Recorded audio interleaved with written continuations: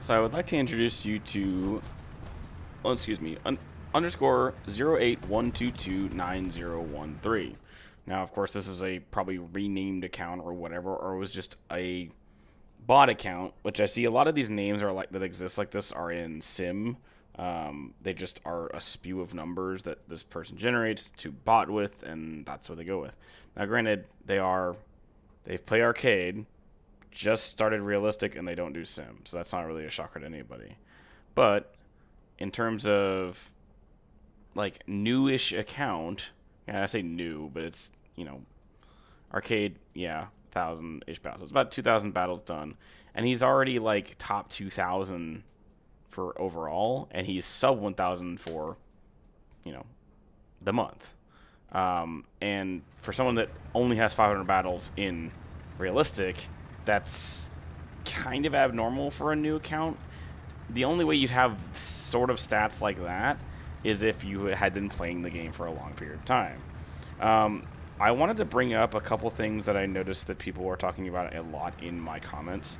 Now, this is no fault against anyone, because like I said before, a lot of people just don't know how the game is in terms of player style. It's the reason why, if you report a replay to me, I ask that you do your own investigation first to see what you see, put your eyeballs on it, see if you can identify what the cheater is, what's going on. Can you see it yourself? Because stuff like this, although I love this right here, even if you're a cheater, you can't get away from Gaijin's crappy volumetric state that they do. So he's shooting a dart with this much pen, you know, only like 350 pen, and he had a non-pen on the land.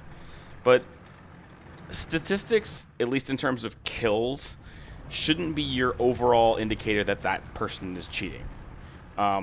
I get a lot of people who are like, so for instance, I'll give you a great example. OLYST, there's I won't name names, but there's a couple members who I get frequent names in where the person claims they're cheating just because their stats are extremely high.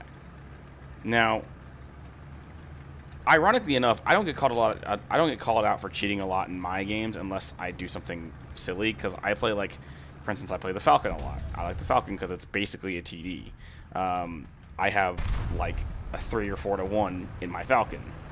I'll give you a couple examples of my account, for instance, without pulling it up. This is only ground RB. I don't play anything else. You say it's ground RB.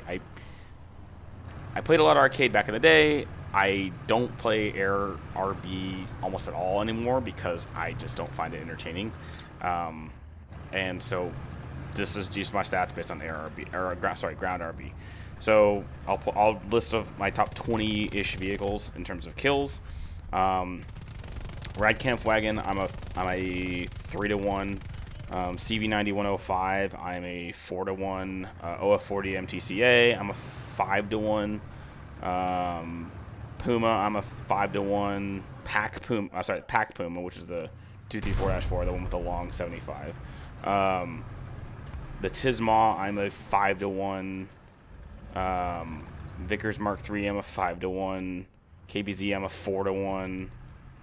T55 AM1, I'm a 6 to 1. And some of these are almost every single one of these vehicles I'm mentioning, I have over 1,000 kills in because I like playing them. And it's the reason why I've told people that I know a lot of is that I don't play this game to grind anymore. I haven't done that in forever.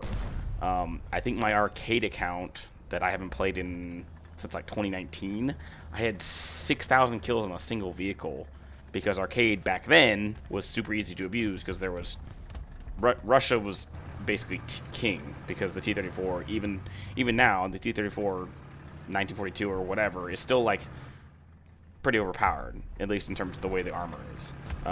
You can still die, yes, obviously, but back then it was like the only way they could kill you was shoot you through the neck, and that was pretty much it. Your sloped armor was very efficient. So in general exemptions, statistics are not the way you should look at a player, and it's the reason why I encourage people to go look at a replay and try to identify some key factors like we see in these replays. Like they're staring through people through bushes, they're looking at people that they shouldn't be able to see sightline-wise, they have very odd movement, they stare at people with binos. It's there's a lot of key indicators of the way someone does cheating, and we ultimately realize that, you know, not everyone knows what to look for because, like I've said before, people just assume it's ULQ. Now, granted, I think a content creator named Munitions did a video, like, I think today or yesterday, on ULQ. Now, ULQ is still very, like, easy to do. It lowers the resolution on anything, blah, blah, blah. But that conqueror would not be visible in ULQ with how much stuff is in front of him. Okay? I mean, now we can see him, but he had 2 layers in front of him before he looked at it, and then all of a sudden now he can see it.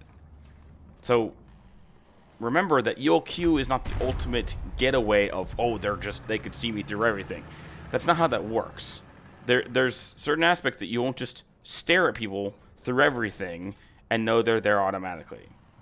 So a cheater, in any sense of the word, in any game you play, he always knows where you are. So you notice that every time I do a replay like this, they go from one target to the next, to the next, to the next, to the next. There is no in-between. You see right here, he just snapped to a new target that he can't even see in that regard.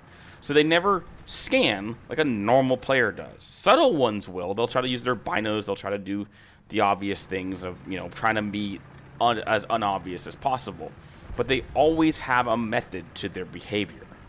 It's the reason why I recommend Gaijin invest in a better anti-cheat.